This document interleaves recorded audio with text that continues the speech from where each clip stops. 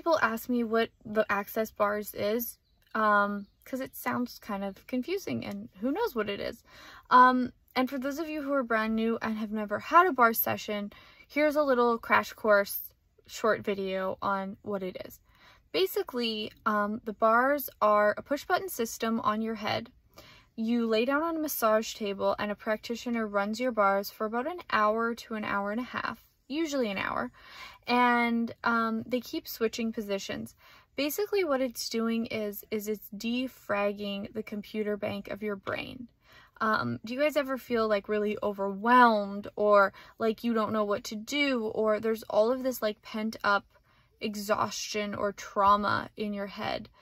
The bars are basically designed to delete file on your brain and all of those sort of old, difficult, past thoughts, feelings, and emotions. A lot of people, after they've had their bars run, just feel like a greater sense of peace, a greater sense of themselves. Some people don't notice a difference until about 3 weeks after the session.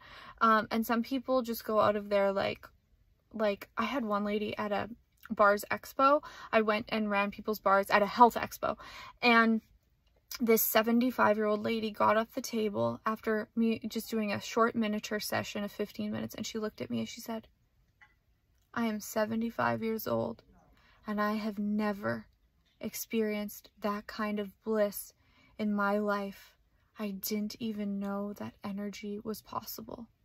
I was like, okay. It was so cool. So it's like, it's basically what happens, and some people will take it in at a really deep level off the bat, and some people it takes more like 3-4 sessions to go to that deeper level. So I invite you to have this session. There are bars practitioners all over the world, amazing people who are educated in the bars, and also if you would like to become educated in the bars, there's a 1-day class that is only about educating you on the bars. You will gift bars twice in the day, and you'll receive 2 sessions in the day, and it's just a very unique experience. So I invite you to this unique experience, and as we say in Access Consciousness, what is truly possible?